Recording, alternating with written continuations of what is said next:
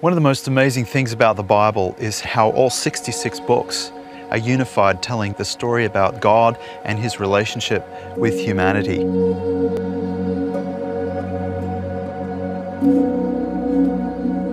The book of Revelation is extra special in this whole story. It's the last book of the Bible written by the Apostle John on this island, the island of Patmos.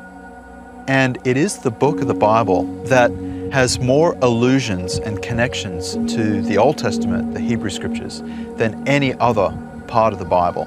So for John, it's very important to see how his message about Jesus Christ is connecting all the dots of the Scriptures. Now, I'll just give you an example. Let's just take the first few chapters of Genesis and the last few chapters of Revelation. In the first few chapters of Genesis, we see that God creates humanity to dwell with Him, but humanity messes it up by rebelling against Him. And the consequence of that is they're sentenced to death, they're expelled from God's presence, and they are banned from the tree of life, meaning that they cannot reach out and live forever. If then you look at the very end of the story in Revelation 20, 21, and 22, you see the reversal of these things.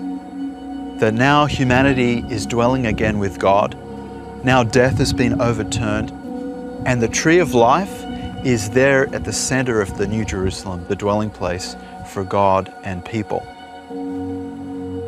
Now, for John, the key to this reversal is Jesus Christ. He fulfills all the promises and expectations that God sets up in the Hebrew Bible. He is God's yes to these promises.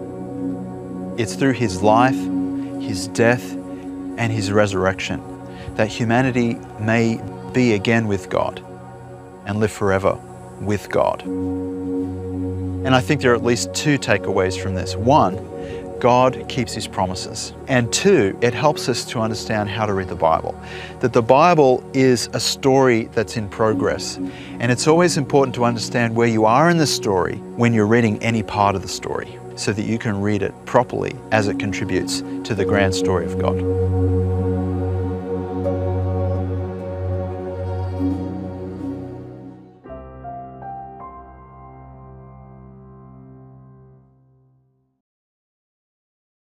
If you've enjoyed this video, click the thumbs up icon and comment below. We love hearing from you.